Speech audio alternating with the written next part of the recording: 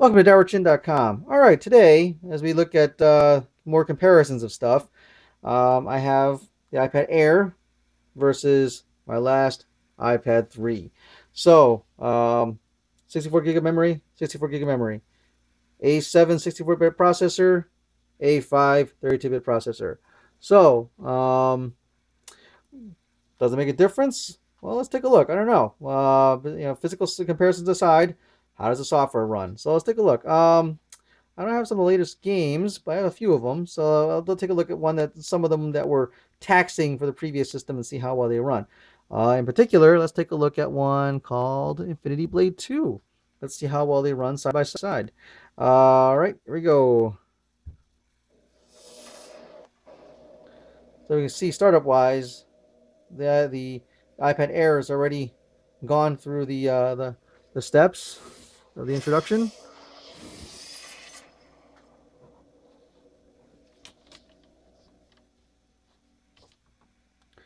All right, so they're both sort of at the beginning of the game. I'm not sure if we can tell, but it looks like the screen for the iPad Air is a little bit brighter than the iPad 3.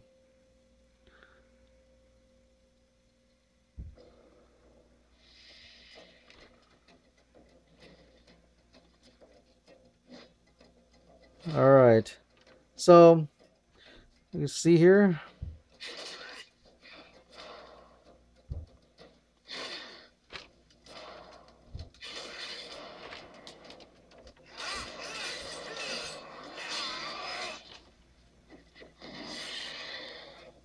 For the most part, the game looks good on both systems.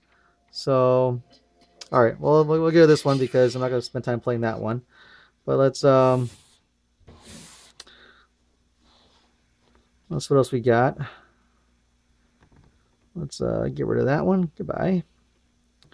Some other games that might be good for this would be XCOM is a good one. Let's take a look. All right, well, I'll flip this to the side here so that because this will be a landscape game anyway. So here's XCOM Enemy Unknown. Oh, wait, it started before me. Hang on. All right, let's try this again.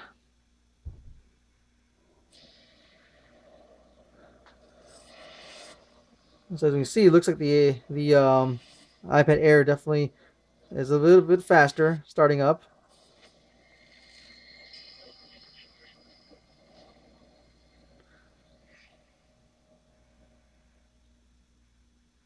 Well, this one is sitting there waiting. There we go.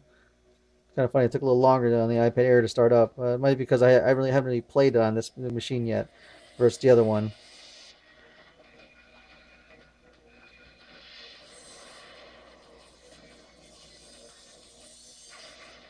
So this is a movie, so it's probably not a very fair comparison here. So I'm going to skip the movie. It will let me. Let me. There we go. Now it's going to let me. So obviously the iPad Air loaded this faster, so I was able to get to the skip screen sooner.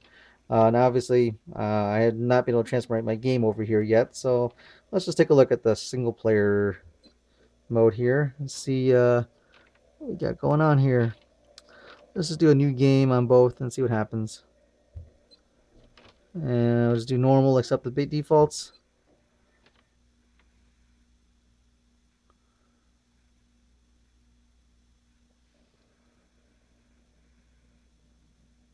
So we can see that the Air has already started up, while that one's still thinking about starting the game up.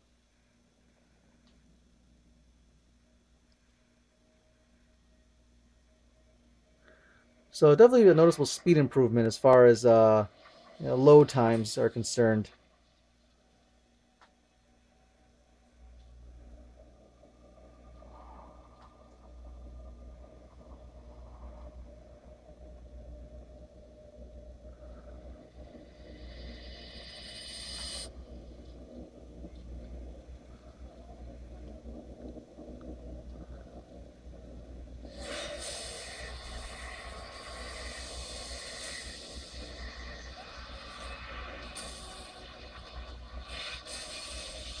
in general, the game looks just fine between the two.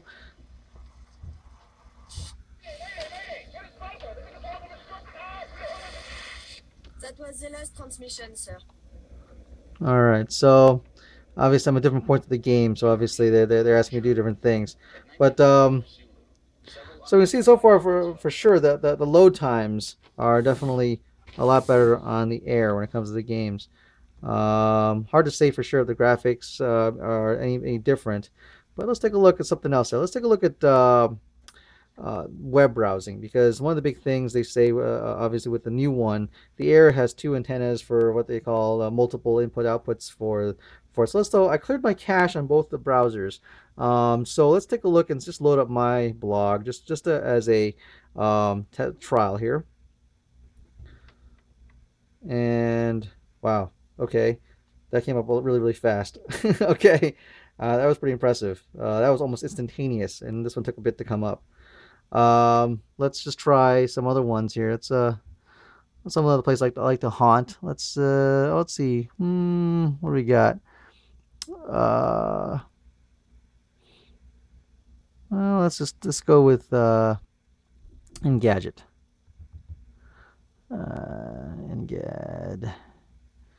Engadget.com.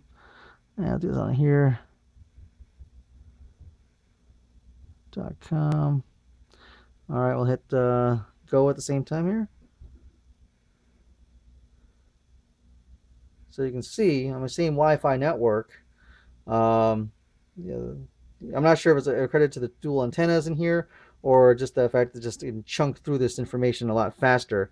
But you know, as you can see, I mean, there's not much of to say for scrolling wise.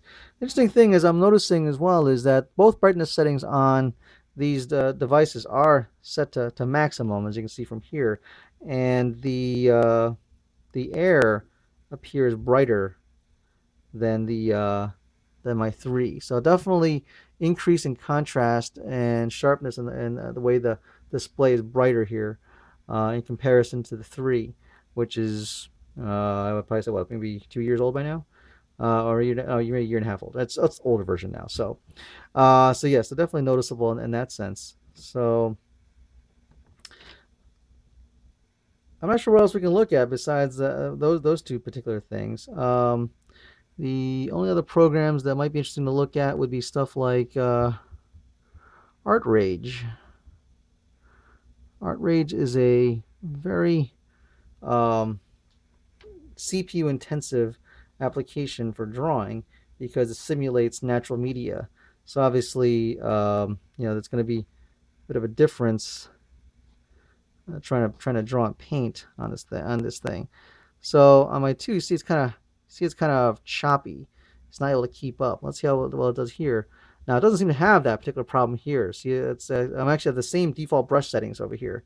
So I'll change it to a different color here. I'll change this to say I'll keep the paintbrush. I'll keep the paintbrush for now. But you know, but you can see if I draw here, see it's kind of it struggles to keep up a bit. I'm just drawing simple lines. It's very sluggish. So here I don't have that particular problem. It's going through and it's very quick, as you can see from here. It's a little bit of lag, just a little bit of lag. But that doesn't seem to be the case here. So definitely very heavy CPU intensive programs like ArtRage are going to be able to take advantage of the much stronger CPU that's in the A7 and the iPad Air versus the 3. It's not surprising, but it's a good example to see where the future lies. As more and more software start coming on board to take advantage of the increased processing power that's in the Air, we're going to see some more. We're going to see a lot more capabilities and more sophisticated software come out for the device. So it bodes well for the future. So there you have it. Some performance looks between the two, the A7, the iPad Air versus my good old trusty iPad 3. So thanks for watching.